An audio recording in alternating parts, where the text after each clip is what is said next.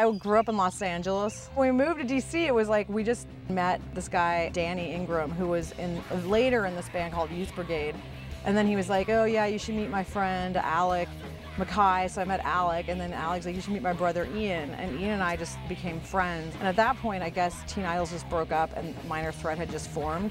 My mom rented this house that was this old Victorian house, and it had a basement, and it was a separated, like, its own block. So none of the bands had anywhere to practice, so they all practiced that summer in the basement of this house in the summer of '81 in DC, which was really fun because I just like would hang out on the porch and drink tea and like watch TV, and bands would come over and practice. I mean, it was like really great. My mom let us do all that stuff. Everybody was on the same level, like 80, 81, whatever, girls and boys, men and women, whatever, because we were all really young. Like, it was a really small scene. You know, in '82 it got a lot larger, became what they called hardcore, because somewhere in '81 somebody came up with that term. I'm not sure who. I kind of feel like Jeff Nelson did, but I'm not totally sure.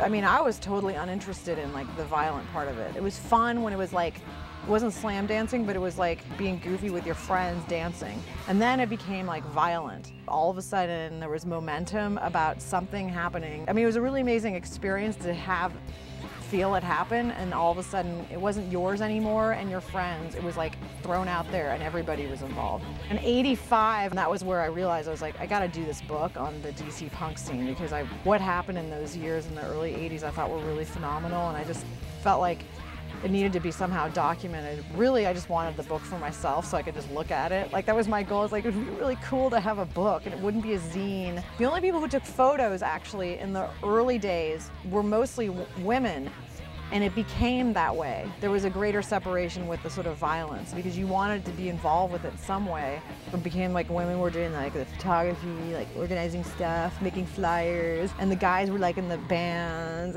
And I feel like when some people, like women, were in bands, there was like this weird, like, wait a minute, like all of a sudden kind of thing, because it was not of the norm. Which of course always irritated me, because I was like, whatever, we're just doing what we want to do, and it doesn't matter who's doing what. There were only women who worked on the book, and I actually kind of wanted it that way. When we put it together, we purposely made women like bigger, because we wanted to show that there were women in the scene and they were doing things, even though they weren't always in front of the camera. And I felt like that was how I voiced my opinion and things, you know? Chicks get kicked off their shirts when they get hot, and if we see any guys with a hard on, we get kicked in the balls. I was going to music school, and I was in a music, I think it was a ear training class, and the girl in front of me turned around and she goes, you play drums, don't you? And I said, yeah. She goes, you want to play with my band? And basically I dropped out of music school and started playing punk rock. Punk rock is a way to be free and to say who you are and express what you want to express, and so they took it to sexuality, being open with your sexuality, not being afraid to show it to other people and saying, hey, you know, and finding a way to do it in a performance way. I would say for the most part, I think it's perceived pretty well. I think when men come to first check us out, if they already know we're a political band, they already know there's, you know, gender issues and sexual issues, they'll come kind of defensively. You know, they'll be like, you know, you hate us, you're trying to cut our dicks off, you're horrible. And then they come and see what we're really doing on stage, and they start to have fun, and then they get it, you know, it's not all tongue-in-cheek, but there's a bit of tongue-in-cheek, and there's also a bit of things that maybe they need to hear. If they really make it through and listen to us and get to know who we are, it's been really positive. And then there's a whole group of guys that just come to see rock shows, and they just out to have a good time. So they're just like, yeah, great, you know, girls playing music. And then half the time they don't know we're girls, so it gets very confusing right there. So. I moved to the Bay Area in 1989 to go to school at Mills. There were really great bands playing at the time. It was like Crimp Shrine and Operation Ivy and Frightwig and Mud Women. It was amazing. I immediately sort of got involved with booking bands at Gilman Street. This guy, Jesse Townley, was also booking there, and we had sort of a combative friendship. And he was in this new band, Blatz, and at one point he said that they wanted female vocalists, and he wanted me to come try out. There were actual tryouts for the girl.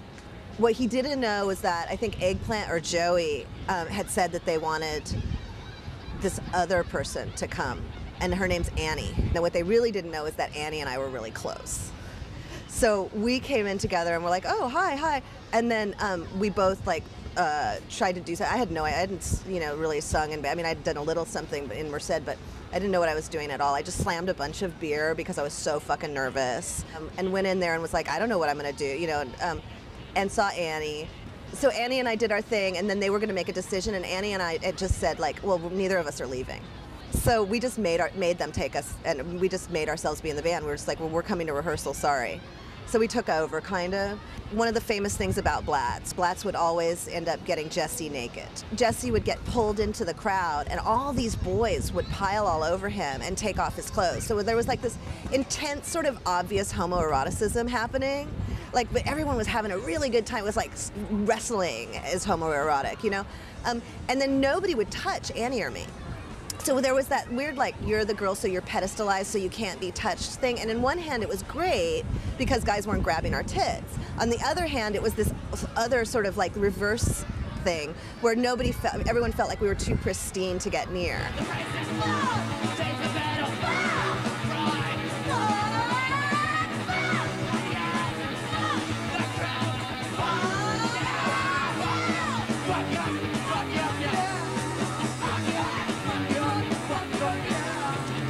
It was very fun for me to have the stage. In punk, there was always this thing, or in my punk, there are punks, right? But in my punk, there was always this thing that, like, everyone on the stage is the same as everyone in the audience, and we're all just here together But I knew that there was a power dynamic in being on the stage because I got treated differently after I was on the stage. So I understood that, and I liked using the stage to call out people who were doing fucked up things in the crowd.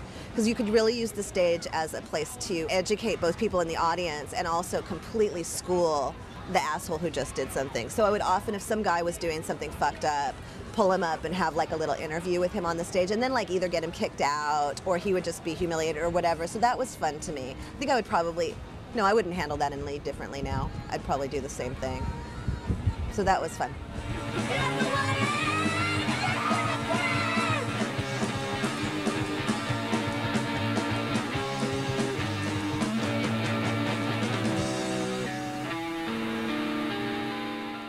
In Madison, Wisconsin in 1990, I met a guitar player. His name is Phil. He always heard me screaming at these protests and thought, you'd be a good punk singer. We should start a punk band and just write protest songs. But he's like, just sing like you're pissed off at the protest, like you're yelling. And that's how the whole thing started. In 1998, we all quit our day jobs because we were going to go on tour for 9 months out of the year. But then Phil died on the first tour from an asthma attack, like before the first day of the tour, before we even played the show in Fresno at our drummer's parents' house.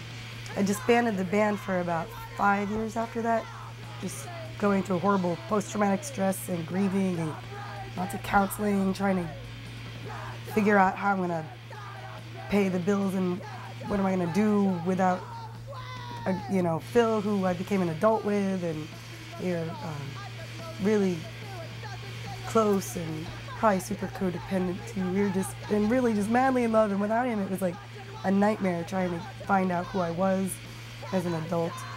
Before you know it, all of a sudden the war started again, and I was just really pissed off, and so I decided I wanted to do Naked Aggression again, just to protest the war and keep that memory going, like in Phil's name.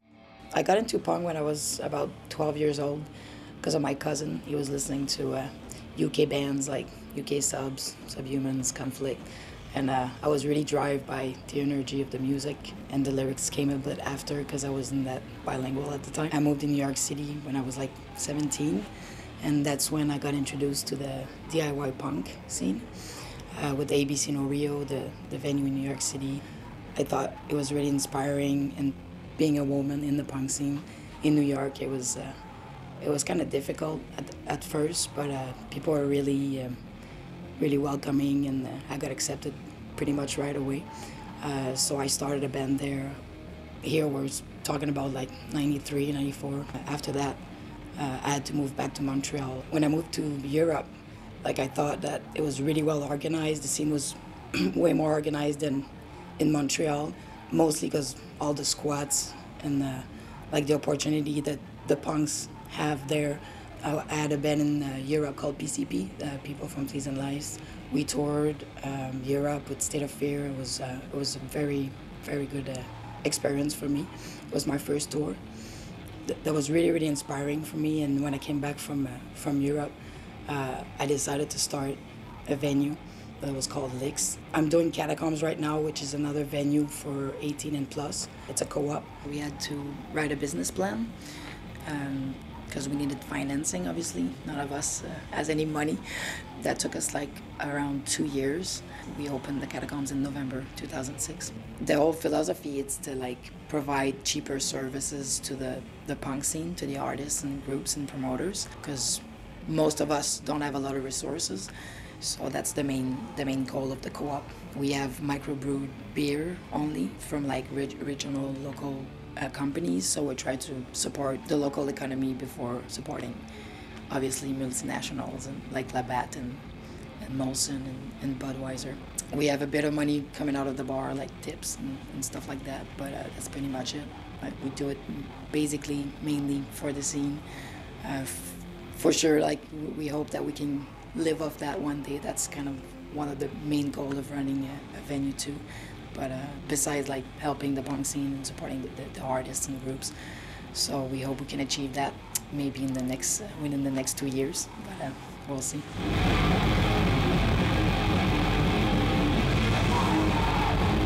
My mom is a pretty non-traditional woman. She works in the theater. She's like a stagehand, and she, raised me to be able to do whatever I want. And the early 90s was amazing. Like, I was involved in ABC No Rio from like the very beginning of shows and stuff there. And that was an absolutely amazing experience. It's like one of those times, the right time in the right place. And I mean, I wouldn't change anything about my experience because it was, it was amazing. I started doing the zine when I was 15. And so I've been doing it forever. And it's always been there, it's like always been a part of me. It started out as like, I don't know, like 20 some pages, like just stapled in the corner, 8.5 by 11. I lost my Xerox hookup.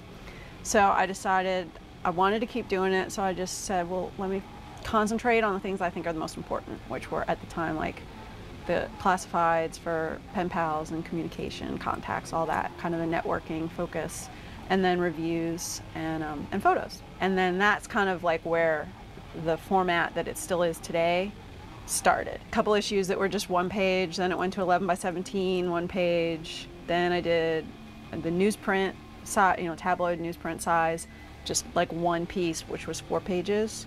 And then it was 8 and 12, 16. And then, and likewise, when I started the newsprint, 1,000 copies was the minimum.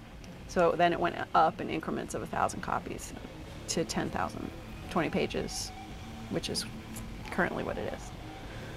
All the photos are mine. That's my thing.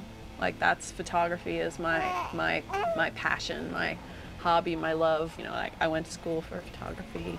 The formula is basically that the advertising pays for the printing and sending a copy to everyone that has a review in it, zines and music, and getting them, out there to be distributed into, places that want and need them. And then people can order subscriptions, individual copies, or a stack of however many that they want, and that's basically how it gets out there. So it's free, but pay for postage. It's self-sustaining. It doesn't make any money. It's not a job in that sense, and it would never work that way if I wanted it to be. It would never work. For years, because I go by Chris, so in the mail, as a zine, not, people not seeing me in person, everyone just assumes I'm a guy. And that drove me crazy because I'm not a dude. And like, why do you assume I'm a dude? Like, why is that the assumption that, oh, it's, something's being done, it's a zine, whatever, it must be a guy. And I'm just like, no. So I actually ended up changing, I didn't change my name, but I started going by Christine in relationship to the zine, just kind of to make an announcement and say, I'm a girl and I want you to know it. And not because I think that I should be treated differently, and not that I am treated differently. But if anything, just to stand up and say, like, come on, you know, give me some recognition for what I do. And I think it's important. It's like, yes, I'm a girl, damn it. Acknowledge it, respect it, and then don't treat me any different.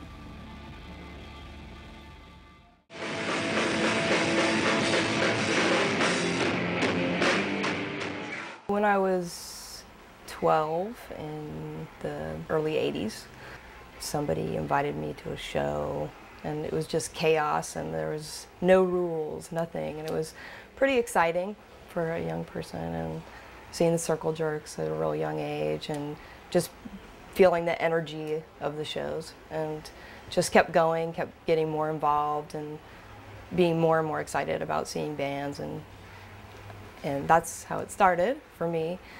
There's been a tremendous amount of acceptance, even from when I was really young and growing up, and just having people take me along with them, or share music, share what's going on with them. People have come back to the merch table and been like, oh, I only have the split with Drop Dead, and had no idea that you're a woman, and coming up and being like, and just wanting to connect and wanting to talk and being excited that there's a woman on stage for a band that they had liked previously, just to feel more connected.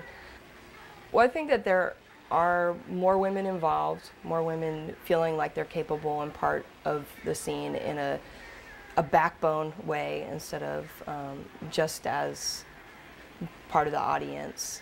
But I think that's what holds women back in general, is not necessarily having good role models consistently in their town, in their scene, of strong women that aren't just out to prove, like, I'm a woman and I can do this, but I can do this. I'm a person, and I'm a person who connect with other people in the scene, and I can make a difference, and not just because, oh, I'm the woman or I'm some separate entity, is that I'm a person and I have an identity and I have a lot to give to this community. My friend Steve brought over Bad Religion. Seriously, the first 3 notes changed my life.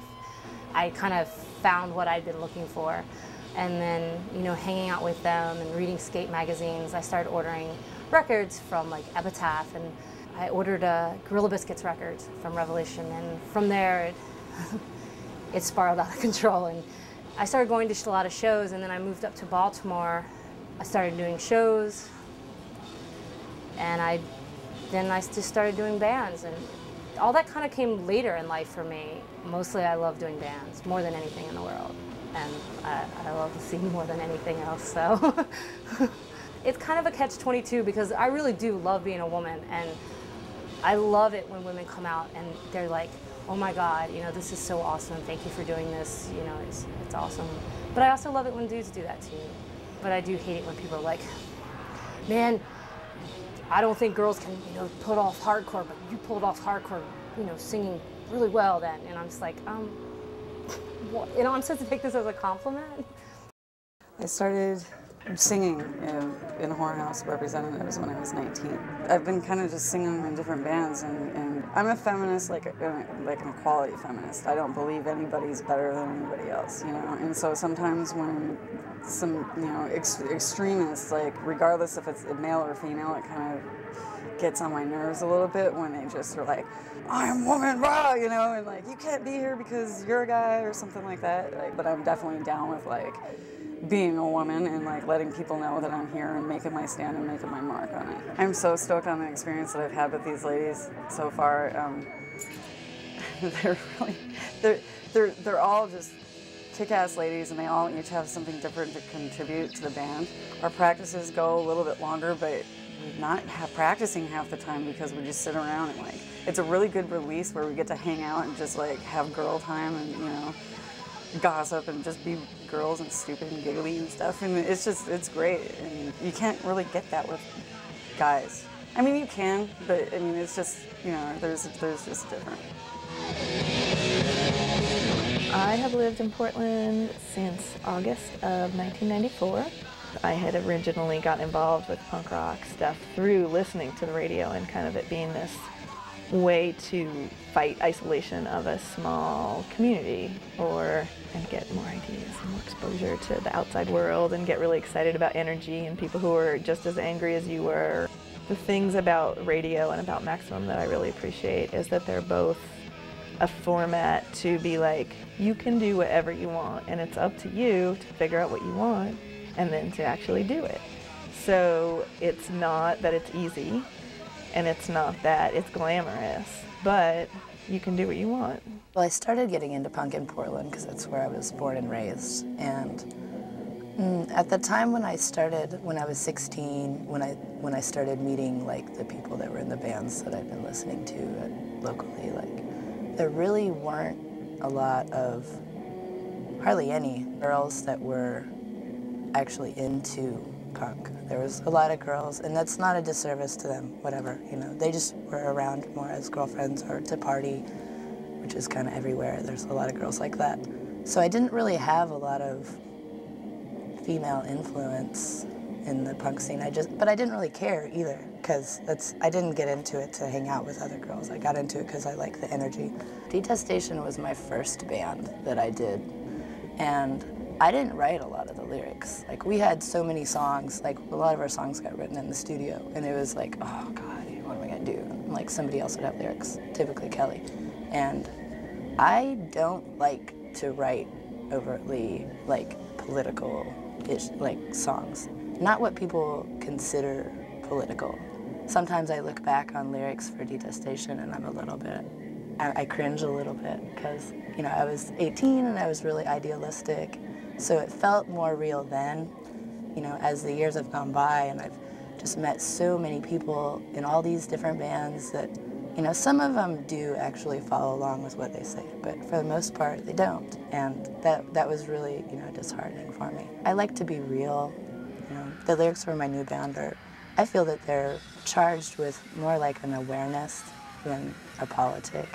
I feel like that's something that more people should be doing.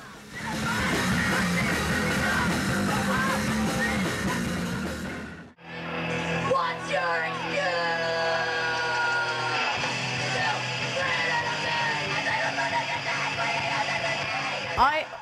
we all knew that Thulsa Doom was a great band, and Distraught booked the Stratford Mercenary show at Coney Island High, and Simon asked us to play because he had confidence that we were a great band. You know, it was our first show, and it was awesome that he was willing to help us out. The thing that got me the most disappointed, made me the most disappointed in our scene, in our community, was the shit talking that we got. Maybe not from rival bands, but other bands who've been, you know, seniority, you know, who thought they deserved to play with Stratford Mercenaries because they've been in the punk rock scene and they've been a New York band forever. And then they're like, oh, well, Leora got it because, you know, little sucky. And, you know, that hurts. That has nothing to do with it. You know, like, oh, okay, so I'm Jorge's girlfriend. I get special treatment? That's BS. You know, and I think after we played that show, and then we would get repeated shows across the board, people kept coming out. Our last show we played at C Squat, and I was about 8 months pregnant, and there was at least 400 people that turned out to see us out as a band, and not because I asked everybody's D's to come to that show, it's because we rocked.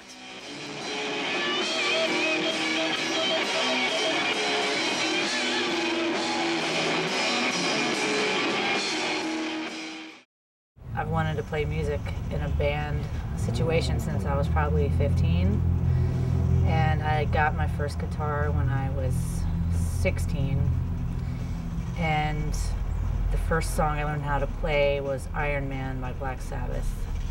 I started playing with Phillips just on the side because I didn't have a band. You know, we were hanging out and he said, you know, damn, it's breaking up. Do you want to start a band together? I said, yes. So we started Kailasa together. We played with punks, 2 punks. We've played with metal bands, 2 metalheads. We've played with, like, I guess what would be called like stoner rock bands, to more of like that kind of crowd, and then to like indie rock kids too. It seems like there are more women involved in the punk scene, and I think that's great, and I encourage it, and I see a lot of women at our shows. There are less women involved in the metal scene. There are more now than there were.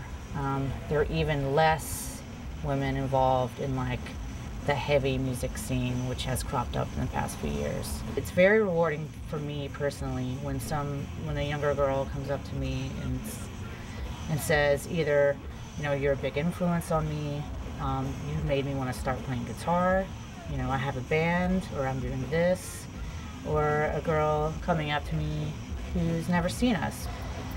And she's, you know, her and some of her friends will come up and just be so stoked that they see a girl singing and playing guitar in like a metal band or whatever. And that's super rewarding. Becoming a teenager and stuff, and all the dudes always play music, and it was kind of odd when a girl plays guitar and stuff. And I would say I have a feminist perspective in lots of ways, although I'm really about equality and solidarity with men too. I love men. For me, a lot of the people that have given me most support in my life have also been people who are male. A lot of the men that I'm really close to have also in their lives risked a lot to challenge the kind of mainstream gender definitions that they see, and just realizing that, you know, they go through struggles too. I started playing cello in 5th grade, and I come from a very musical family. Both of my grandparents were music teachers. My dad's a piano tuner, so I think it was always like, what instrument are you going to play, not are you going to play an instrument. There's been a few shows when I was just so uncomfortable because some guy would be in front of me all drunk and drooling, and it's just really uncomfortable to play in that situation when you feel like you're put on display as someone's sex object, and they're not listening to the music you're creating, but so much is just gawking at you. Me and Lisa and some people from Profane and other people from different groups in Minneapolis all did the Clit Fests in Minneapolis, and I think that arose just out of a general want for more active participation of women in punk rock, to try and spawn some education and awareness of different issues and things that we had seen in our community, and just to also have a good time, get people from all over the country to show up and bring their music and bring their ideas and activities as well. I was really excited when I heard that other places wanted to have the festival, and a little surprised, because I think once the fest actually happened too, people were surprised that it went over so well. And when at first, I think we were getting a lot of, are you sure you guys want to do this? Like, you know, is this a good idea? Like, aren't you excluding men? Or, you know, kind of, I got a lot of questioning from people, but then once it actually happened, I think people got really supportive.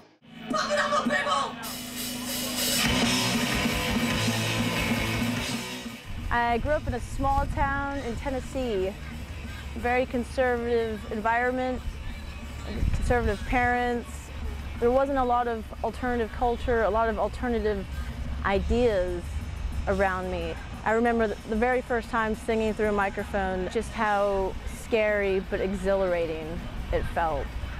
Just being able to express myself in a way I hadn't before, especially coming from this background of very repressive environment, I felt like, where, you know, speaking out definitely wasn't encouraged. So, you know, being on stage, having a microphone, just being able to let loose was just an amazing feeling for me. The favorite thing I ever did in Boston was help get Larvolta going. And this came about after the Prophets were invited to play the first Clit Fest. Being part of Clit Fest was really wonderful. And then in the van, on the way, driving from Minneapolis on the way back to Boston, I had the idea, let's do this in Boston. Let's have our own festival. It'll be wonderful. It'll be great. I started working at CCTV, which is Cambridge Community Television, in early 2001. I would interview people on the set. Later on, I would have bands actually play in the studio and record them live. And I would also show footage from local shows, archival footage from bands in the past, and footage I took while I was on the road on tour, bands I had seen around the country. It was really a mixture of what, to me, I felt like punk rock was all about being active, about bands, and doing it yourself. It was trying to reach out to people who probably have no idea what DIY punk is, or that anarchism can mean more than just chaos.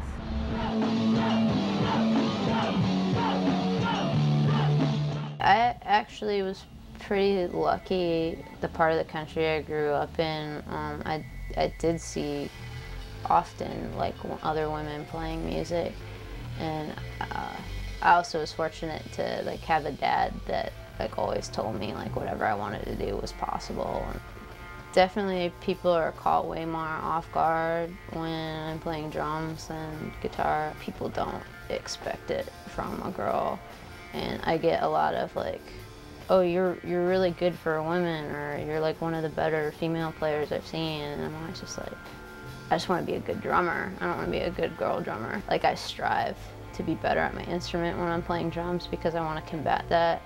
I've had good experiences where like we've shown up to a show and there's like, you know, badass women that book the show and like are running distros and other women playing the show and hosting us and stuff and seem to be really involved. And then I've, you know, played shows where somebody was yelling, "Why are you in the band? You must be one of their girlfriends." And played a show, our roadie Roxanne, she was trying to address some women's issues, and like the men in the room wouldn't let her speak and just told her to shut up, that we're good to our women here and they didn't need to hear it. And that was pretty scary. And I don't ever want to go back there.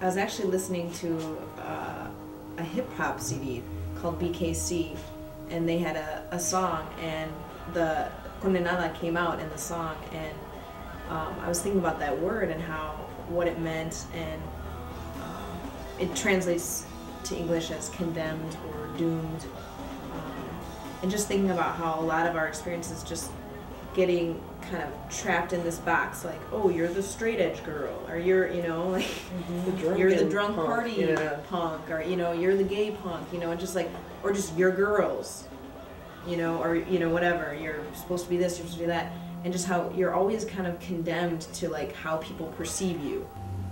We see a lot of things in magazines, like interviews in magazines, where people are like, it doesn't matter that we're women. We just happen to be all women playing together. I'm like, fuck that. We made a conscious decision to play with other women because we were in a band with dudes. And not that it was a bad experience, it's just different. We were like, I want to try something new. But it's not like we're forcing something, you know? We got together and it worked out. We just got lucky.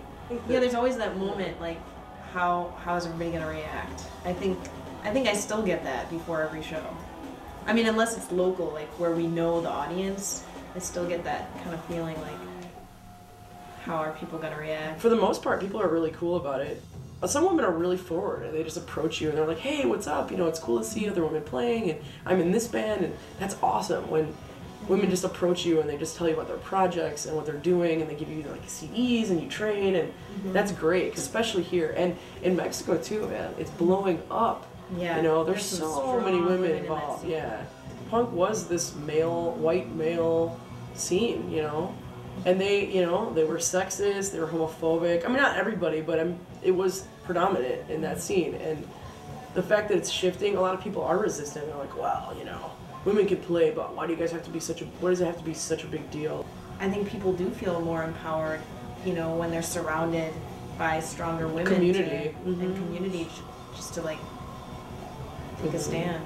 I guess I started making art like for punk flyers and zines and things like that in like 1995 or 94. I don't know, around like 2001, 2002. I started taking like my writing and my art more seriously, trying to make zines that can be accessible to people like outside of where I'm coming from. I got feedback from a lot of girls who were experiencing the same things in regards to culture and gender and sexuality and things like that. Like lots of girls coming from like hip hop scenes and things like that, and then just kind of realizing that everything I do doesn't have to be like only focused on the like subculture that I'm coming from. Like, it's nice to get a response from what I do that isn't demographically or subculturally specific. Like, it's nice to get a letter from a fucking high school girl in Ohio who's never been to a punk show, just saw my book at the bookstore and read it and was like, wow, like, I'm not punk, but I felt all these things but in like another lifestyle. It makes like what I do more like rewarding. I don't want to get out of the zine culture or like the punk subculture, DIY subculture. I just want to like branch out, and I don't think that that is selling out in any way. If anyone knows how it feels to struggle financially, they would know how it feels to be like signed to a bigger major label or like a bigger label with my band, or put out books instead of zines. I think it's really privileged to sell yourself short when you're fucking talented.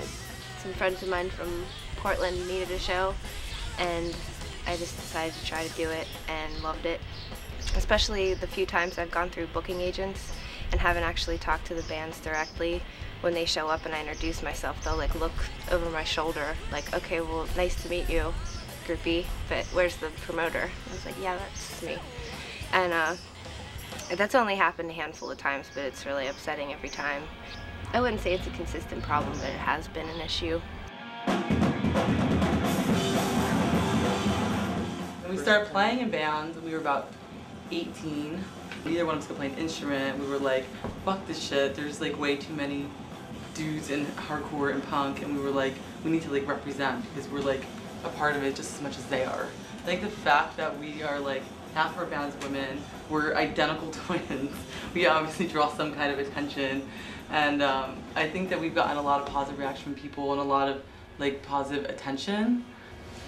And then there's of course just going to be the negative feedback from people like on stage, oh, we want to fuck you, or writing really like nasty, demeaning emails to us, in particularly me and Nicole. We get lots of negative feedback and lots of positive feedback, but I think overall it's been mostly positive. I think Would so, you say? yeah.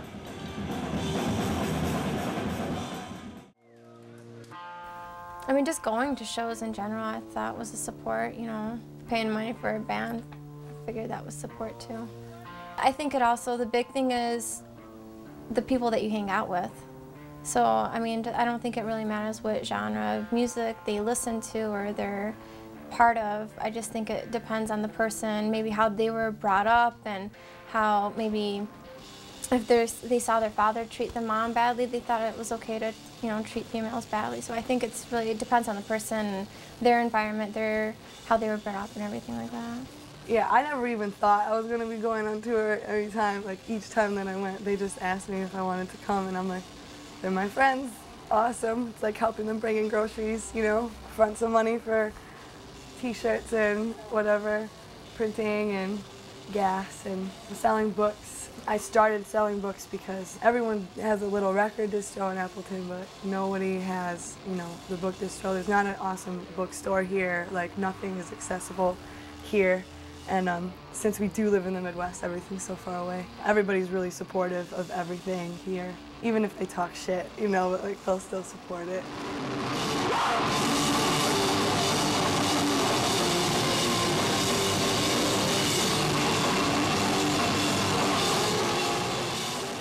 I always wanted to be in a band in high school. I always wanted to do it. Like, I'd watch bands all the time and just be like, ah, God damn it, like, I want to do that. But just was like, I can't do anything. I can't, you know, I'm just really scared. One of my friends, Bobby, who's a bass player, you know, he was like, dude, it's punk. Like, you can do it. It's fucking punk. Who cares? Like, it's just punk music, which really helped me to be like, yeah, what am I talking about? Like, I'm not trying to be a professional musician or anything. We just come back from tours. So we met all these really awesome bands and really awesome people that were like, and we kept being like, come to Columbia, we'll set you up with the show, you know, we owe you one, like, come on, here's our addresses and all that shit. So then we get back to Columbia and we're like, oh, we don't have anywhere to set people up with, we don't have anywhere to practice, like, shit, what are we doing? Me and Bobby and a couple other people wrote up a letter. We got together a whole bunch of people through that letter and we started having meetings. And so we found this place, and this was like the end of August. We met like all of September trying to like just get it together. and we signed the lease October 1st and like raised the money we raised like $1,200 in 2 days to get the lease and the deposit, just from like all these people in Columbia that were just like, we're trying to open up this place, and people were just like, here's $20, that's awesome. Like, yeah, it was really awesome. It was so cool. And then it was great because when we got all the money raised, we had all this cash. This is really stupid, actually, really dangerous, but we walked around the street, we got $1,200, like in Wayne's World. It was so awesome. I really felt that it was important to own the space just because I hate dealing with landlords. And some people like to laugh and joke and call me a landlord, but you know, landlords make money and I don't make any money, ever. Yeah, it's really nice to own it because I don't have to worry about anyone overhead, you know, looking down, seeing what I'm doing. And if the cops come, you know, I just say, this is my house, I'm having a party with some friends, and I think that's definitely the good way to go. When we first moved in, it was, people did not respect us at all. We had to gain people's respect, definitely. We had people that would set off fireworks in the living room. The first party that we had, it was just a party, it wasn't even a show, you know? So it was mostly friends, and they just decided they could do whatever they wanted. And everyone thinks that the space has really come, you know, along the way. But I just see like so many more things, you know, that I want to do that cost money, and I try to save up and do a little bit at a time. But I think definitely when people come in and they see like the walls painted rather than just graffiti, and just, you know how people write stupid shit on the wall all the time. Once they see it's all painted and it looks nicer, then they respect it more too, and they realize it's not just some shit. For women now, well, for me, I feel pretty much equal, but I feel that's more because I'm established here and people know who I am, whereas younger women in the scene, maybe they're not treated with the respect that should be.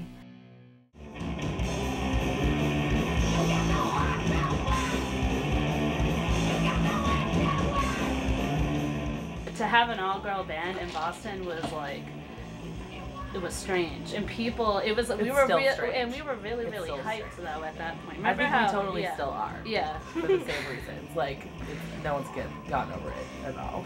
Yeah.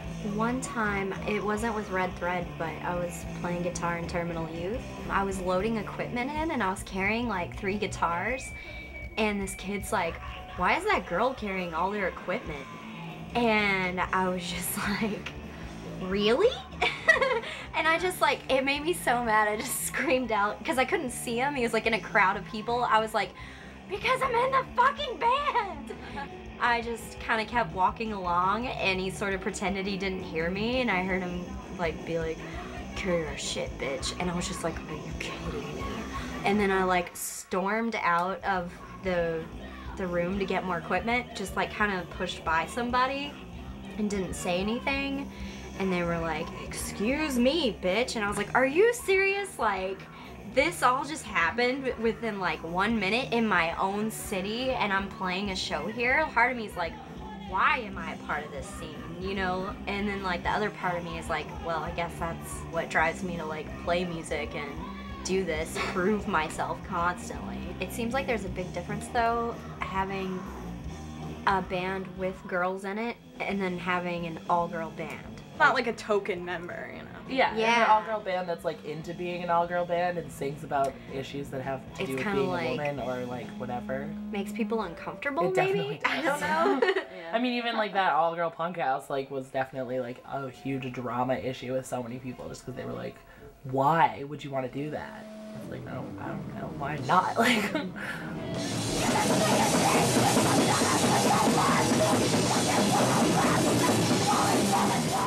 Punk was honestly the last thing I thought I would play. I don't know why. I just fell in love with the atmosphere. For the first time, I felt like I could take some type of aggression out through music or the pit. And then I know at one point I wanted to start playing with other females though. When I first started getting into the local scene in high school, there was not a lot of female presence whatsoever, not even in the pit. But now that I'm older, it's good that there's a lot more female bands coming out. And especially in the pit too, they're actually usually in the front, where before they were always standing in the back. It's not just females singing in bands anymore. Like, you see a lot more females playing instruments, a lot more drummers, a lot more guitar players, and I think that's really awesome. It's not just about you being able to scream into a mic, it's also about having a really awesome skill. I see as far as like change, you know, as women being more in the scene and then just having a presence, I see it slowly but surely. So then, you know, maybe if you ask the next band 10 years from now, then they'll be like, oh yeah. So now maybe you'll see like. What do you mean there was no girl band? What? Yeah. I mean, I'm hoping like that. I die happy knowing that.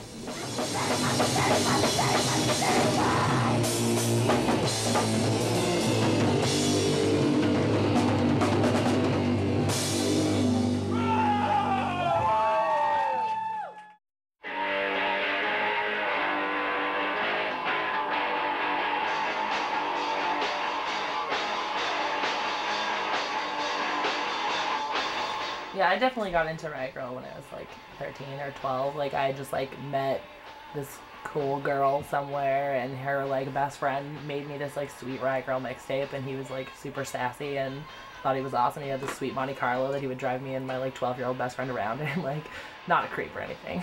He was like 16 and was like a Riot Grrrl, like queer, awesome, like crazy dude who like totally blew my mind. Definitely had a part to do with me like getting interested in being active in playing music.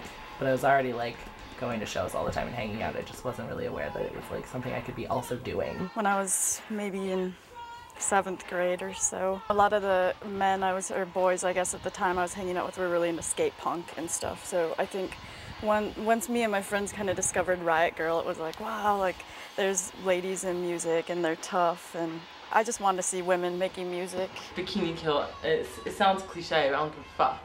They changed my life. They're awesome. I mean, I think it's kind of like amped us up, and that's kind of like what got us into playing music, because I didn't think I was a musician. Like I couldn't play an instrument until we forced ourselves, you know, at a late age, and we forced ourselves. We were like, we have to represent. Like this is bullshit. And like, all right, I'll sing at first, and I was like, all right, I'll play bass. I'll keep working at it. And Nicole's like, I'll play guitar. I'll turn my amp really low so no one can hear. No one can hear me. We'll be fine.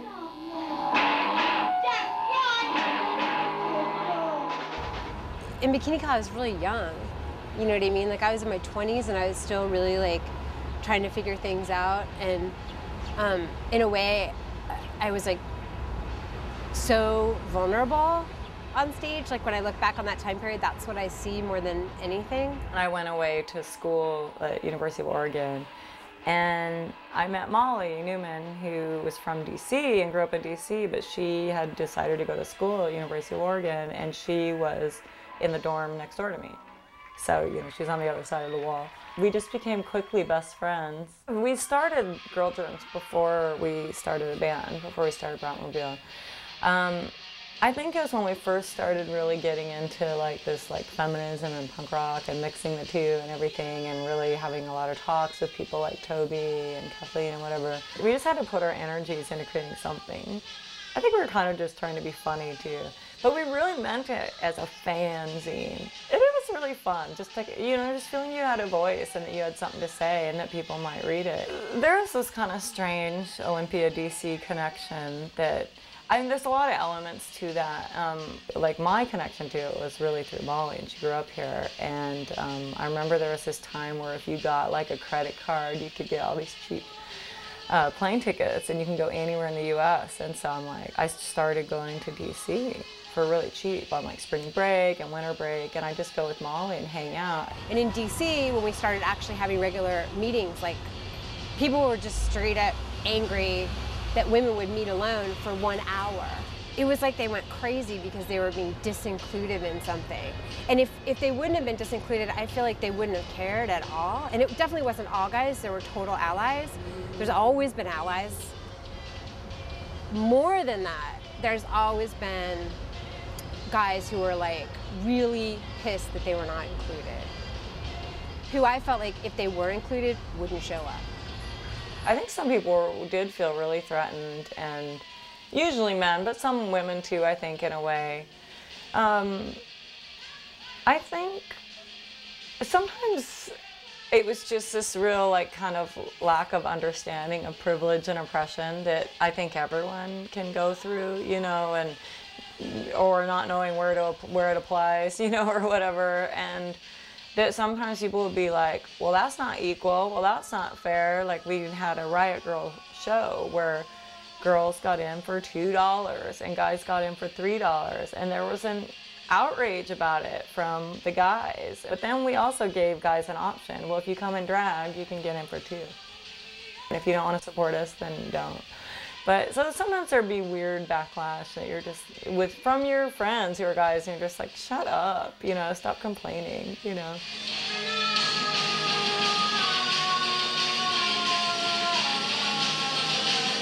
The momentum was so insane, like it just went. Like it was out of control, not out of control, but in a way it was, because it was like rapid fire, you know?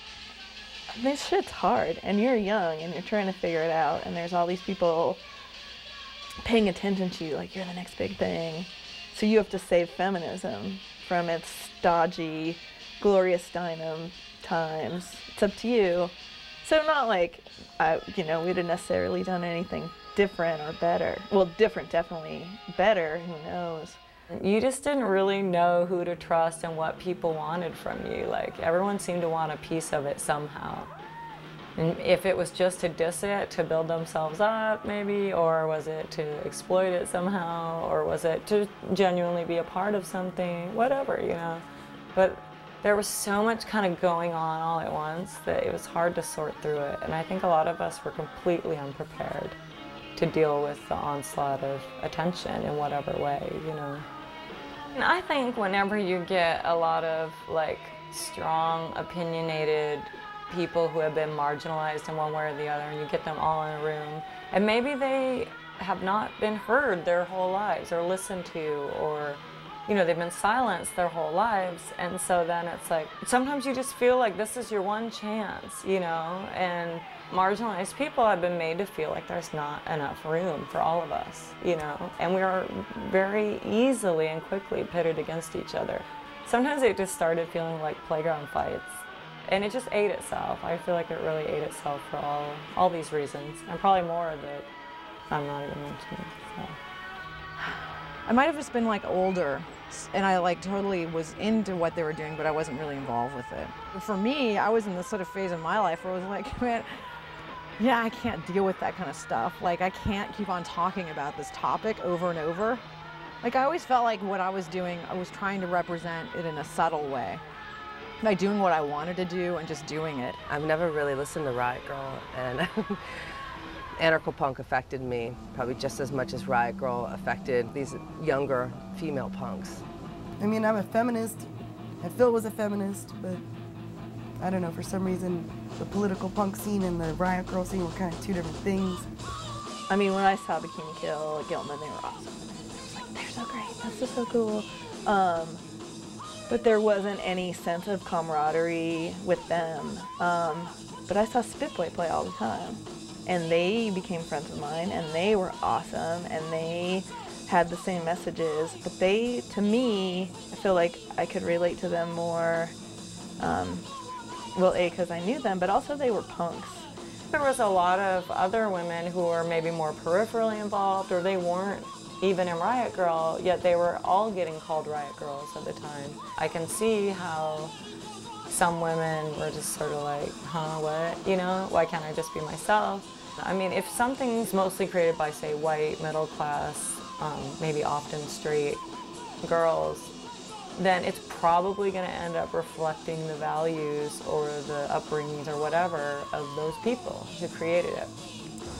Like, they always wanted to put us in with Riot Grrrls. We really didn't fit with Riot Grrrls, you know, and we're like, well, it's no put down on them or us, it's just not really our thing. Nobody looked hard enough to me, and I was like, people are trying to stop being scary, that's dangerous. I think that's what it was. I felt that we were endangering ourselves as women by looking soft. I never went to meetings. I never, I played a couple shows that might have been called Riot Grrrl, but I was definitely not involved. I was too busy, like, drinking and fucking and being a narcissist. I gravitated towards just heavy music and hardcore. I wanted to play hardcore and, drink beers and hang out with the guys. So, I missed that whole Riot Grrrl thing. It's cool that they can all get together and be girls together, but I think it was just as important for girls to infiltrate a male-dominant scene, like the metal scene or the punk scene, and say, all right, you guys rock, but so can we.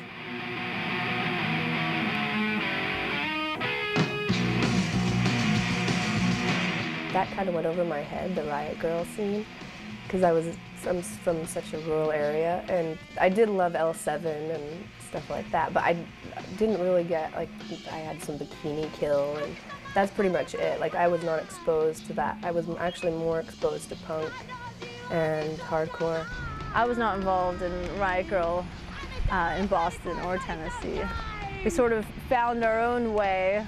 I think the effects of Riot Grrrl definitely trickled out throughout the national scene. Women in punk will get together however they can. It's important for other, especially younger women, to see that there are different types of women in the scene, or just different types of women, period. But even within punk, because you don't have to buy $90 bondage pants and have a mohawk, you know? There's different stereotypes too, and that's the danger of that whole thing, and that's why I think feminism does work. We're redefining it every day.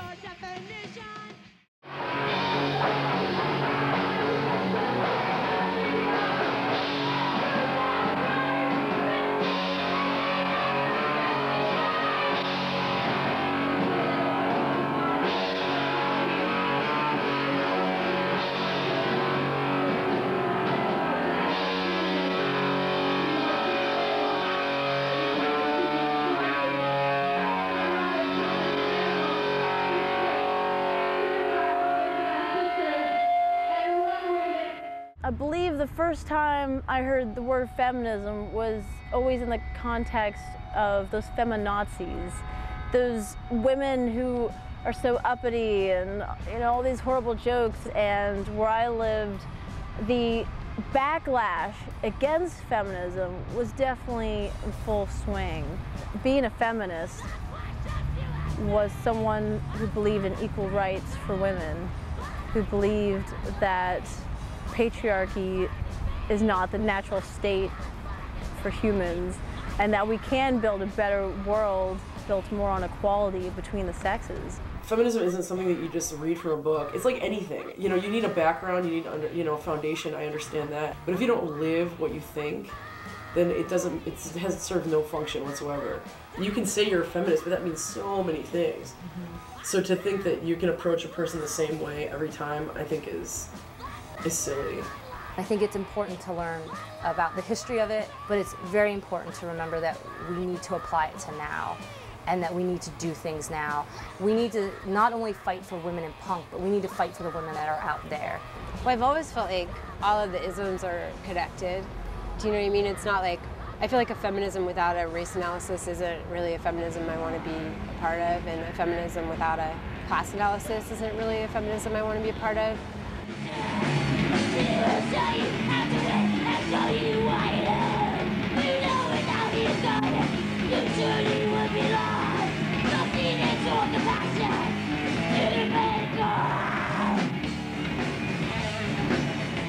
Anarcho-feminist politics really opened me up to being more radical on like everything, because it's such a great philosophy and a way of looking at things where you're way more fair and compassionate and way less brainwashed. You can see things more clearly. It influences me to do anything that I fucking want.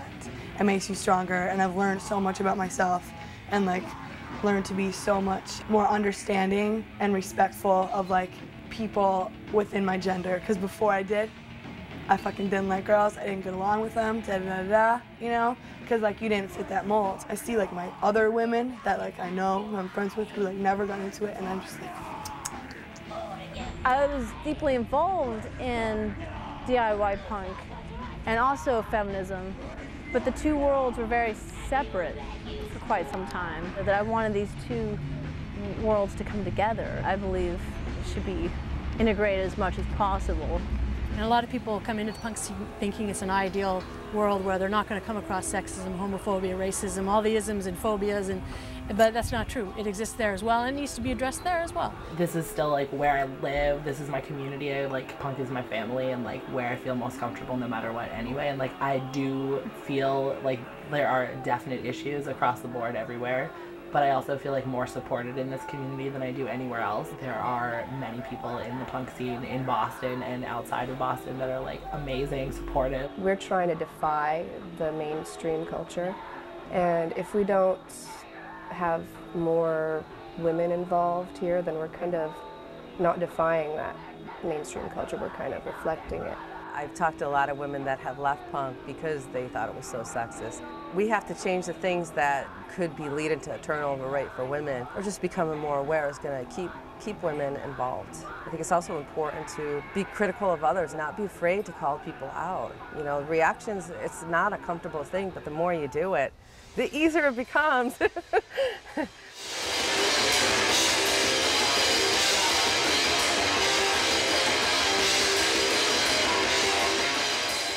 I've been inspired by lots of women in the past, and I really hope to be that to somebody younger than me or not younger than me. And I think that's the way that we can make this community grow better, and by men being more respectful and opening their arms to women coming into, you know, music. Feminism was there before and it's there after, and just because like Riot Grrrl hit a peak in the media, it doesn't mean that it went away. There's all these waves of feminism, first wave, second wave, third wave, you know, and that's true in the punk scene as well. There's all these women now who have come before us who we can look to and ask questions of. A way has been forged, and it's just a matter of kind of branching off from that and forging the future paths for the next generation of women who are coming up. We've built this community of women that are feminists, and we do trust each other. And I think punk is what brought us all together. That's how I met everybody here, you know.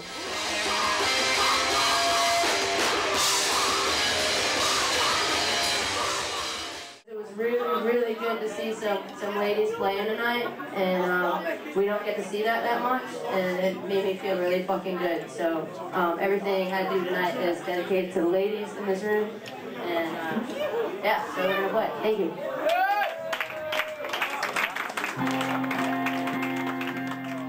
I'll go to punk shows and look around and wonder, where are all the women on stage? It happens all too frequently, and I think a lot of it is just due to inattention and a lack of consciousness about the subject. Without thinking, people will just book a show with all men on stage, and then I get there and I feel left out. When you're at a show and you're not represented on stage, I feel excluded. I think that every genre has like a huge difference, because some are more suited just to be inclusive. I've noticed that more like fashion-oriented punks don't seem to have females that are really more involved beyond the fashion, and the guys are the ones playing in the band, and there might be one girl, but for the most part it's like they'll have like a mannequin girlfriend. Most music is dominated by men, so I think that, of course, it's going to be like that in the punk scene. Although there's way more, you know, there's far more girls doing stuff. Like, I couldn't expect to go to a concert and see 5 bands and have at least one girl in every band, which you can often do. Once you start actually thinking about things like social responsibility and the social rewards and visibility that people in bands get, it's kind of a crushing responsibility to think about. I mean, you can't obviously know everything about everybody who you're helping promote, basically, as a person and in a band. So it puts you in a position of having to just make hard and unpopular decisions and figure out who you want to make visible and who you don't, and who you're going to allow to take up space in the community and who you're not going to. And I kind of like the idea that my efforts would only be accessible to the people that I choose for them to be, and that I'm not ever ingratiated to anyone, even, you know, financially or favors wise. I guess that's one thing that is exciting to me still about booking DIY shows, is I hope that people, when they do it from a genuine love of wanting something to be presented. You know, some people might wonder, well, why are you making a lot of inquiries into if you've heard an allegation of assault by someone in a band? Why are you digging to find out more? I mean, you're just putting on this show. It's the same way of being like a cog in a system. If I am not making those kinds of inquiries and putting my energy into something, I don't feel like those spaces are sort of like fertile and nurturing incubators for young women to develop and to feel like, wow, somebody gives a shit about what my experience is. And I always think, like, I gotta want to keep energy around, like, setting up shows. What if this is someone's first show? This could be someone's formative experience. And what do they see when they come here? You don't want the chicks in front, man. Get your asses up here and let's fucking slam. How am I supposed to fucking stage that and don't fucking chicks to jump on it? Oh, that's alright. I won't let that happen to you, honey. This song's about Ellen's mom. She left his dad for a girl. I don't want to be part of their world. I want to be part of our world, which we create. And our world is, you know, it's anarchy, but it's like worked out anarchy that, you know, we respect each other and we get a voice to each other and we get to hear other people's ways of life. It was our message to go to punk shows everywhere we could. Any, like, you know, any big punk thing that would be happening around the country, we'd try to get in. You know, it'd be some big thing happening for a weekend in Indianapolis or something in DC, and we'd call up and say, hey, you gotta have us. You know, we need to represent. And usually they would, you know, and it'd be us and all these, you know, hardcore punk rock bands. I think we made a difference, and I hope we still are. I do worry that people have a place to talk and really feel like there's a place to have a movement and make a change. I think about this every day, you know, what are women's roles in punk? Whenever I go to shows or like after shows, there always seems to be a group of men in the middle. They're all talking about the music, and then I see the group of women. If you don't include women, guess what they're gonna do? They're gonna leave, you know? They're gonna find another scene or just go back into mainstream society. We need to keep women involved. And I think Clip Fest or La Revolta or just having conferences on feminism or just becoming more aware is gonna keep women involved.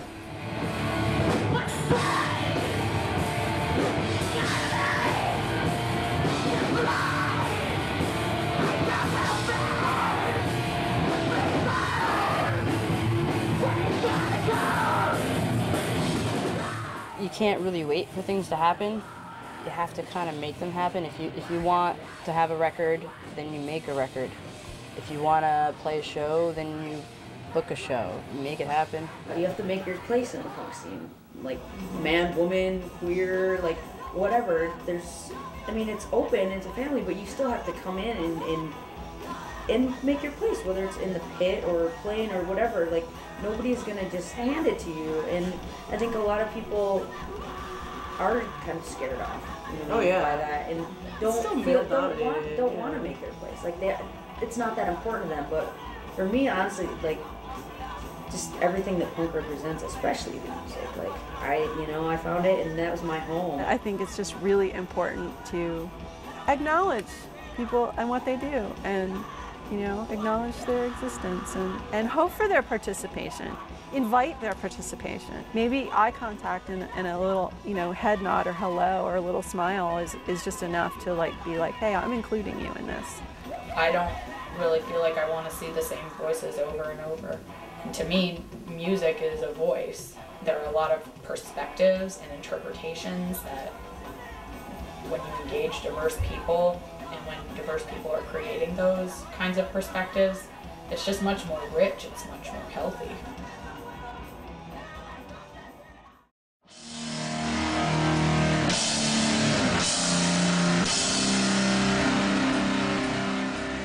People don't have to consider something until it's part of their world, or until you force it into their world by conversation or by sharing your own difficult experiences. And people don't understand why on earth you wouldn't feel comfortable at a poorly lit house show, or like why you might not be as stoked as shit about having shows at your house, or having a bunch of strangers or like drunk people at your house. A lot of the workshops that we've done have been around community response to sexual assault, and I think I like the idea that communities would look at and have long, ongoing conversations about the issues and concerns that are repeatedly coming up in those communities. The idea that a community has some intimate knowledge about how its problems could be addressed. And to me, workshops can be a place where those get generated and talked about. It's a good way to open up a space for dialogue, and we try to do it as safely as possible. If these conversations are not happening solely in times of crisis, immediate crisis, I think that's really good, because then if you're having ongoing discussions, people have already talked with other people in their community about it, about what they would do if, and so people are able to draw on some tools that weren't solely Hypothetical. Yeah. They have the language and frame of reference. Absolutely. There was this thing that happened, and I got raped, and I wrote a song about it, and people wrote me, like guys and girls wrote me so many letters, like, we can't talk to anybody else about this kind of stuff, but you made us feel like we can talk to you. And so I've actually made a few pen pals out of discarded, like, those lyrics, you know, and then people writing me and like, wow, that's cool, thank you for standing up and saying something, and now we have the strength to do this as well, and we're gonna go to counseling or whatnot. And, so that kind of made me feel really good. The more you scream it out and the louder you get about it, the more it helps out yourself and other people as well. I think it's really heartening to see how many people have wanted a place to talk about this. And also the other thing that we've noticed is I started to want to ask the question, how many of you ever talked about consent in your sex ed classes in school? And it's really scary to me. You know? There was one hand at our last workshop. Yeah, and it's like, I think he was homeschooled. Yeah. Yeah.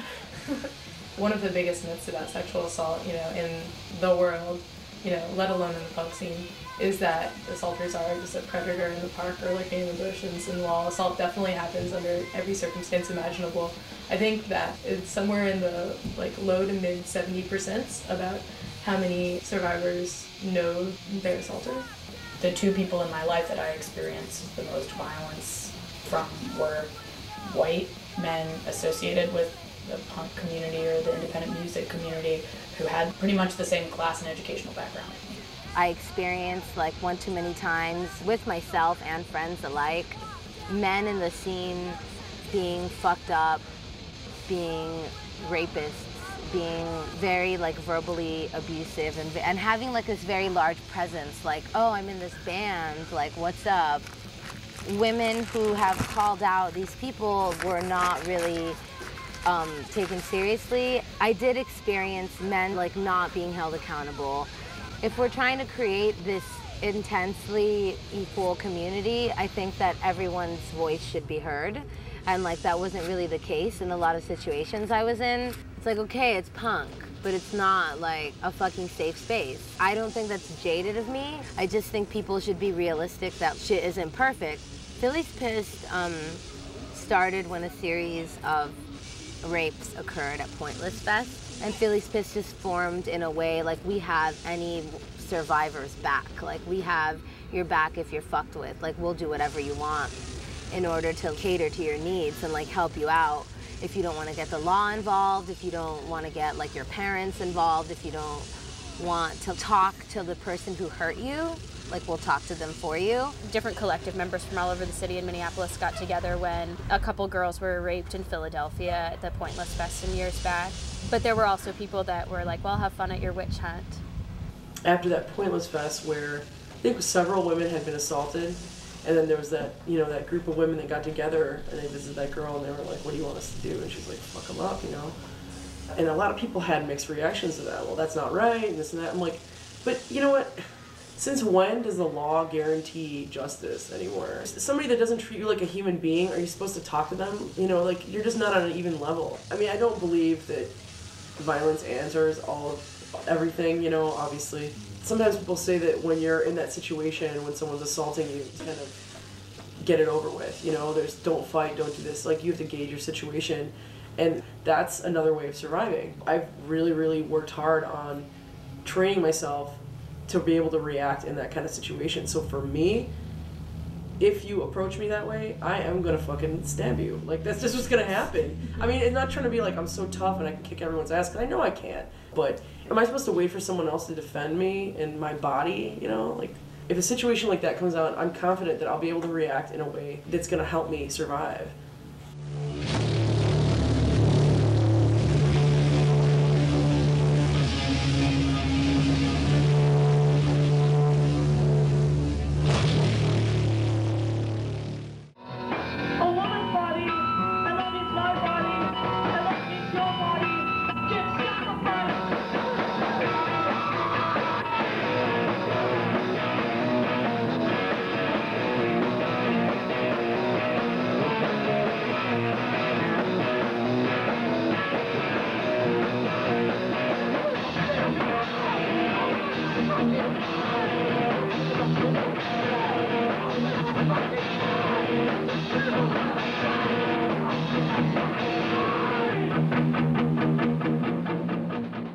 One page has like this miracle weight loss thing. The next page has like pictures of famous stars that have gained weight and how they should look better. The next page has an article about like a woman or a man who's in an eating disorder clinic and how sickly they look.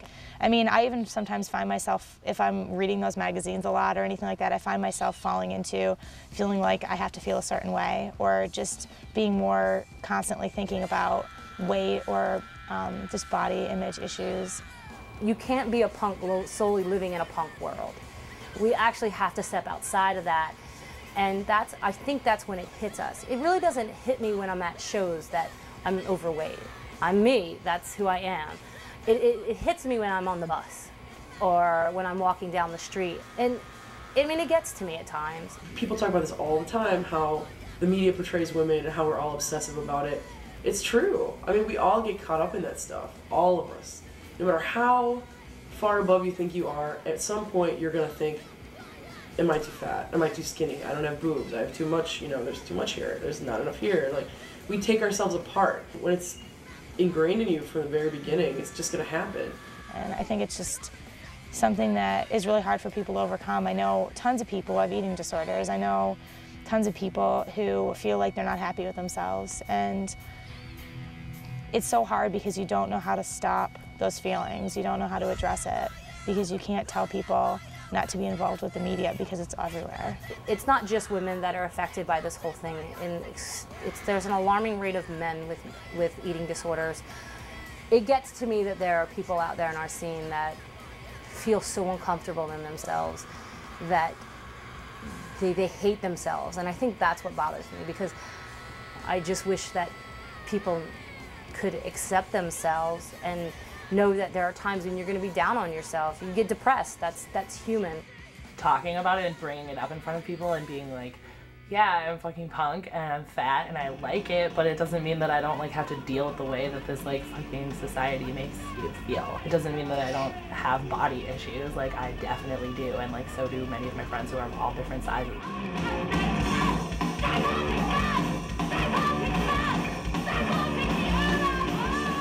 But you shouldn't feel bad about it. It's just something that you should talk about, or talk to somebody else about it. Or blow it off, whatever way you have to deal with it, just deal with it. It's personal, but at the same time, you have people around you that can help you with that. Definitely like being a punk girl who is like strong and like has like opinions and doesn't let people like fuck with her.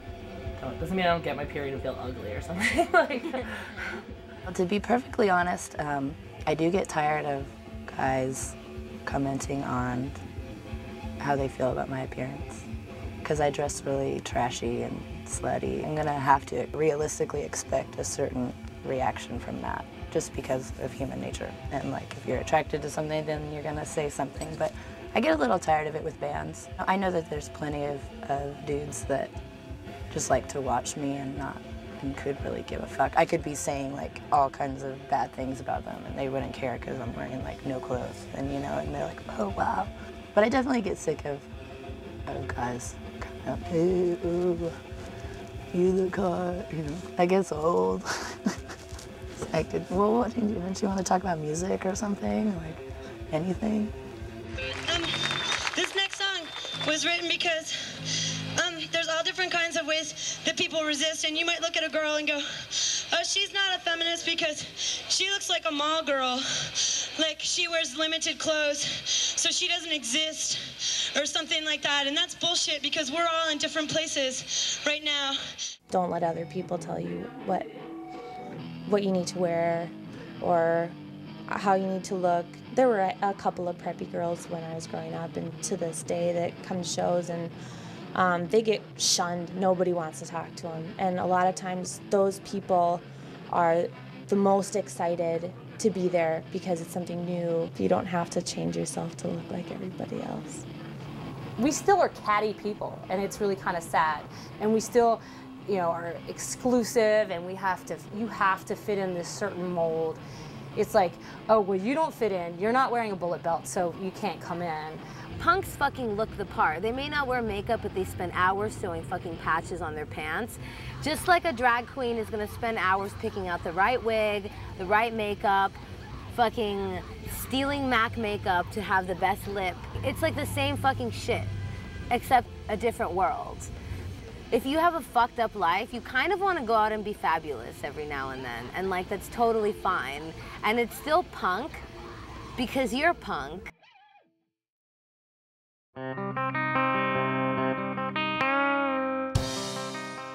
When I was 19, I had an abortion, and after that, there's nobody to talk to, nobody to help me with that decision. I had to make it all on my own. My boyfriend at the time was a complete piece of shit, and it was so hard, you know? It was hard. I'm not afraid to say that. I'm not gonna be like, oh, my life is hard for anyone else, but anyone going through that, you don't have a lot. Now you have counseling afterwards and stuff like that, but that's one of those things, you know? I still feel bad, and I still feel guilty, and then I feel guilty for feeling guilty. You know, like, I shouldn't, I'm empowered, you know? It's like, I'm allowed to feel all those things. Well, when I got pregnant, I didn't want to stop anything, but I also didn't want to mess with the pregnancy. I agonized for several days over whether or not, you know, we were going to continue with this or not, and I decided, yes, I want to. So I talked to my midwife about it, and I said, is it going to be a problem to play shows while I'm pregnant? And she said no. She said that baby is so well protected in there, you got no worries at all. So I was 8.5 months pregnant, and we played a show in a hockey arena for 3,000 people with Fugazi. And that was awesome. It was tremendous. And I wore a tutu and a little half shirt with my big belly sticking right out. They had a stool on stage for me to sit on if I needed to. Obviously, it's a challenge because it does stretch my time out even that much more. I work full-time in a photo lab. I do the zine, which is you know, kind of like a full-time job. I still want to be able to do everything. But then there's that like realistic side that says like, got a lot going on. Full-time job, kids, zine, you know, like life, you know. So I don't know.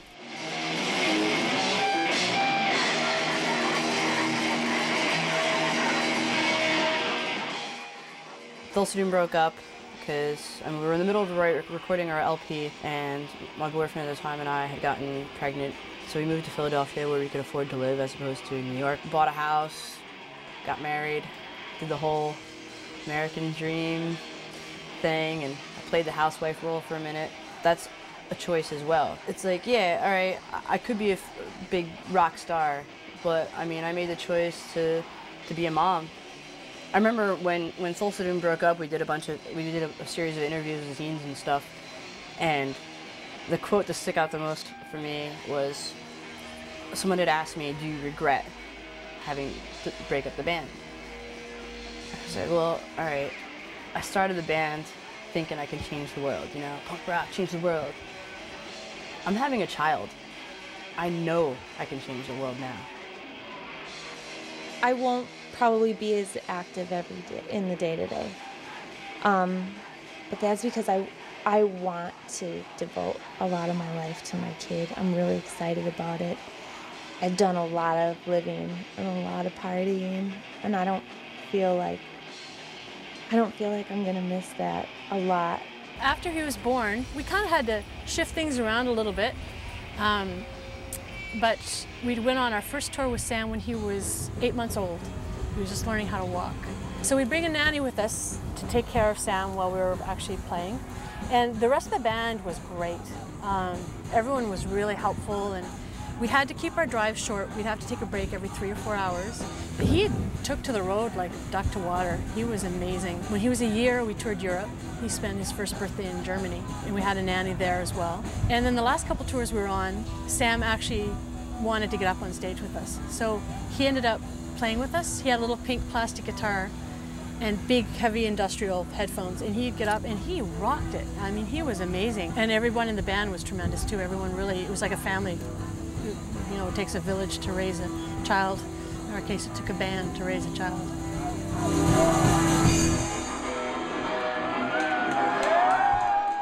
Your priorities change, you shift. I can't be as politically active as I used to be, but I know that by raising my daughter to have an open mind, to be not just a girl, but to be, you know, an active woman in society, to contribute to society. It's like, I know my influence on her is going to influence like a chain reaction. She talks about being a teacher. You know, I mean, what a great opportunity that would be for her to share, you know, everything that I've taught her with another generation, and to just spread a seed like that, and having the community and the family to help raise her is great. She's met so many amazing, strong women.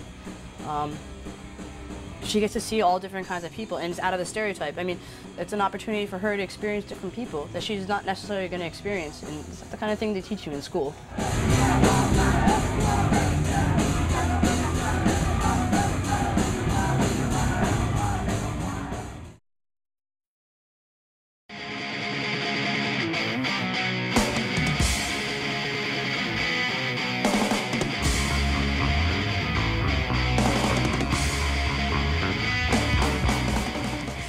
Some more, you know, like that song made me cry when we first started playing it, because Miriam wrote it, and wrote it about like my ongoing struggle with my parents, with my family, who I had to just like walk away from. Like I don't have contact with my blood family, with my little brother, because the fact that I'm gay and I'm a punk, like, you know, the two, like, they can't get over that, and it's been such a struggle. And the song is about how the families always think it's so hard for them.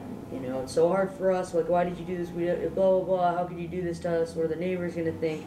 Meanwhile, completely dismissing, like, the struggles that we're going through, like, struggling to be like, I want to be a part of my family. A lot of times when you come out, you go through this crisis because you just end up abusing yourself, you know? You want to numb yourself to this problem, whether it's a lot of alcoholism, drug use, or people become anorexic, they develop eating disorders. I mean, we talk about that in that song too. And a lot of people don't come out because they're afraid of hurting their families or afraid of doing all this, but like there's this girl in California that we met, and she sent us an email. You guys have inspired me to come out to my parents. And she did. And she came out to her emailed family. us like, yeah. Yeah, like a month ago. And she's like, I came out, it was the best thing I ever did, thank you guys. You know, I was like, she was like, I got, you know, I'm not an emotional person, and I was like, oh my God. When I have been in love with a woman, like, it's frowned upon by my culture and by my family and by everything I knew growing up. So I'm not really out to to that part of my life, which is really fucking hard for me. Like, I can't be like, woo, like, bye pride. I'm just gonna like discuss it as it is in my life.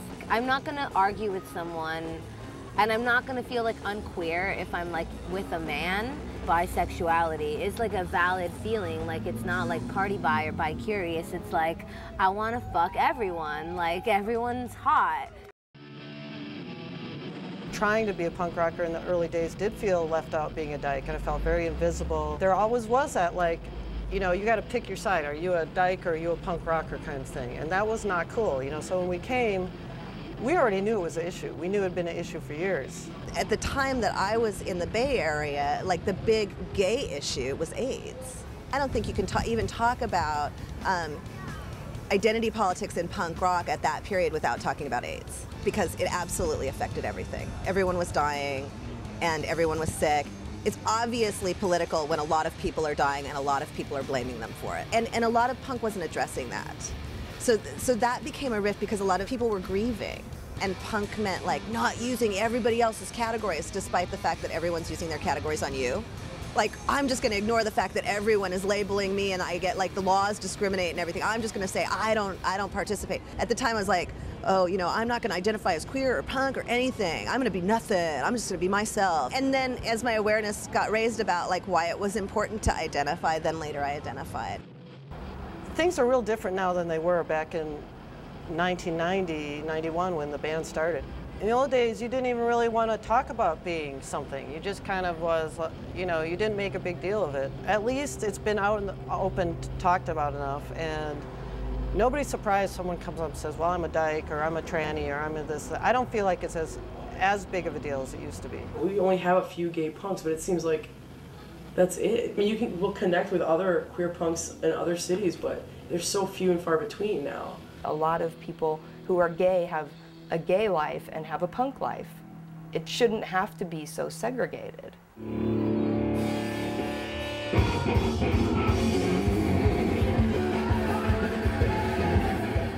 People are so stuck in their little holes, like, you're not supposed to stray from anything. And that's just sad, because things get boring after a while, you know? And I don't want to burn out, so and I don't want anybody else to turn out. So I like to encourage people to explore as many different things as they can and not care whether it's punk or not, just do it. Bands that are kind of like, they don't have exposure to like gay, lesbian, trans population at all, you know, because they're just like, we're dudes or whatever.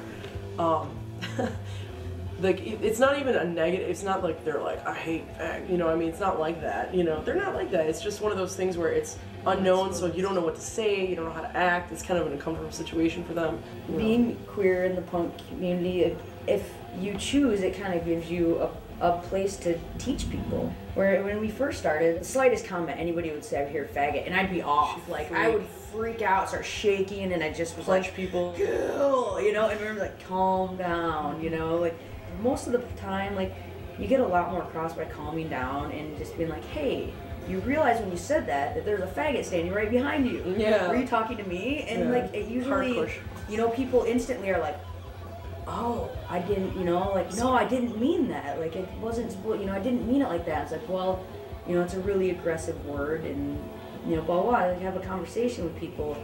9 times out of 10, it's gonna come out cool, and you're gonna end up shaking hands and maybe even like hugging, you know?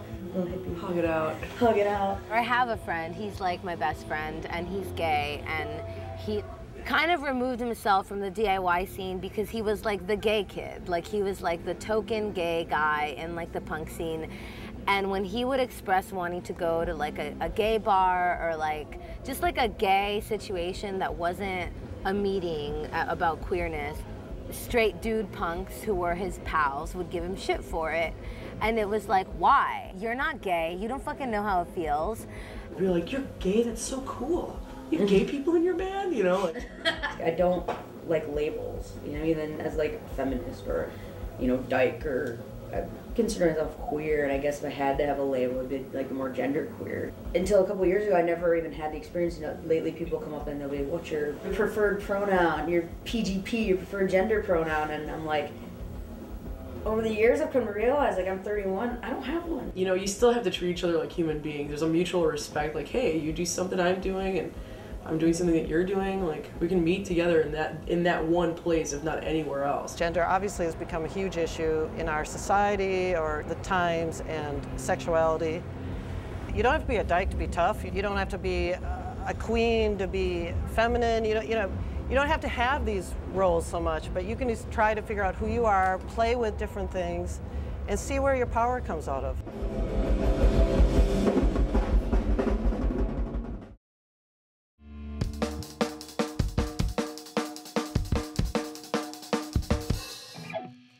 If you think about it, every show in LA, because the Latino community is a Latino fest, because it's all Latinos, whether you're Mexican, Salvadorian, or it doesn't matter, it's all Latino community, so every show is a Latino fest. It's like 98% white people, right? Something like that. I don't think that's diverse at all, which is kind of like weird and ironic, because like the city of Philadelphia is like such a diverse city. I think so it's like many 50% different cultures. African American, and yeah, the punk scene is definitely not showing 50% African American or anything like that, you know. But I think it's just kind of the case in like a lot of like movements or alternative kind of like countercultures. Not all, but I mean, even feminism has always been predominantly white, and a lot of just like activism just is. I guess one of the reasons maybe being you have to be in like a position of privilege to be critical of your surroundings. I don't think it's mixed as much as it could be, especially being in a city like Philadelphia, where you have a huge mix of races living on top of each other. We all have different cultures, and sometimes we clash and sometimes we get along, but the punk scene itself is just a stereotypical white male scene, and it is really discouraging. When I was 19, it seemed very romantic and beautiful that like my life was just surrounded by these people who were so strict about living this pure lifestyle that was very ethical and very punk rock. But I felt completely removed from my culture. Like minor things, like even like veganism made me feel rejected from my culture. You know, everybody points to Los Crudos and talks about their influence, and they had a huge influence, they did. It was that push that a lot of people needed, or it exposed a lot of issues that people have to deal with in this particular community or this area. Like when Southcore Fest happened, it was huge, huge, and the place was filled, and it was a majority of Latino people, punks, like rockers, metal people, you know, metal dudes, like everybody was hanging out. And I noticed there were people that were there that were like kind of uncomfortable, but I'm like, it's okay to feel weird. Like that's the first step that you have to take into understanding why it is you feel this way. Like, why do I feel strange walking into Little Village, into this venue where it's all punks, but it's mostly Latino? It's like, because culture transcends all that stuff, and it's infused in everything that you do. So you have to respect other people, you know, that's it. And it either comes naturally to you or you learn. We have a responsibility to the community that we live in, and we have a responsibility to the community that we actually do our shows in. There is no perfect community. Like, there's awesome punks and there's shitty punks, and there's awesome ideals that have like risen from punk, and then there's like crappy fucking lies that have arisen from punk, and like you just kind of have to deal with the imperfection.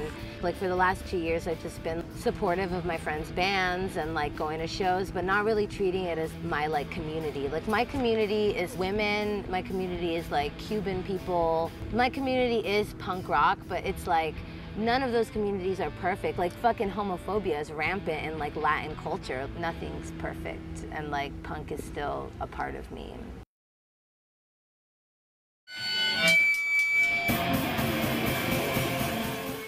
Solely basing on my experience, advice that I would have loved to have gotten is just like, there's nothing wrong with having a lifestyle that isn't limiting. My advice to younger girls would be to just get involved in making your community a better place. It doesn't necessarily have to be punk. Just check other things out. There's so many things to be interested in, and I don't think that punk music and literature is the only thing out there that's interesting. Don't feel pressured. Don't feel pressured to be like everyone else. You can make something new, and you should make something new. Bring it from the heart and make it completely new and relevant. And it might not be punk. Find what you enjoy and do it well. Stick to what's important to you, work really hard to make it happen, and don't be embarrassed if you fuck up. You are your own person, and don't depend on anyone. Work on building your own self-confidence and empowering yourself. I think that the punkest thing that exists is like having your heart in your like identity, what you do, especially when it's frowned upon by like mainstream culture. You kind of really have to be yourself to really be punk. And I know it's hard, but you just kind of have to. And remember, you belong here just as much as anyone else does. And go off, because it's awesome. I think that's really important for young girls to see people playing in bands and people doing zine distros and setting up shows and making documentaries, because that really does make you feel like you can do anything, and it's not just a boys club, and that you are included as much as you want to include yourself. I think it's just important to just do it if that's what you want to do, and for us people that are getting older to really encourage younger women to do that, and for guys to encourage their female friends to just do it. You just got to do it, you know, and you can't wait for something to happen. You have to make it happen for yourself. Just do it. Just do it. Just do it. Go for it. If you can write a zine. Do a zine. If you do want to play, buy a shitty guitar from the pawn store, whatever, just do something. You just gotta do it. Like, you're definitely gonna meet opposition, but it just makes it that much more satisfying whenever you do it by yourself. I mean, don't let anybody get in your way. It doesn't mean you can't do it. And that nobody knows what they're doing when they first start out. And it's like, it might seem really overwhelming, but you just do it and figure it out, and it happens, and it's awesome. Just stand your own ground and be who you are, and just keep going. I mean, there's always going to be somebody down there who's going to try to knock you down off your own pedestal or whatever, but you can't let anybody do that. Definitely follow your heart and follow what you believe in, and it doesn't matter what the guy next to you says, or what the magazine says, or what the television says, or what your parents say. You can do it. Anyone can do it. You just have to believe in yourself. Just believe in yourself. Don't take any shit. Anybody tries to, bring you down or say something negative about your participation, fuck them. I mean, self-esteem and confidence, that's all you need. And use your voice. It's important to speak up and use your voice. And the more you do it, the easier it gets. It can be hard at the beginning, but it gets easier. I hope they learn to tell the rest of the world to F off and, don't fall into the commercial bullshit. Make money, that's what matters. Go have children. Please don't have any children. Just stop having children altogether. Don't have children. Don't make money. Try to live as poorly as you freaking can. And see what's, down by the ocean. Take a look at the ocean. Take a look at your brother and sister and your pal and see what they need and try to take care of each other. It's hard growing up and having a vision of your own and trying to make it happen. Like if you have a strong vision or strong ideas about things to make it happen, but you just have to keep on holding on to it because it's really there. It's really cool to see it come to, fruition or wherever it's going to go. Because it does lead you in really cool places, and that's what I would say. Never let go of it.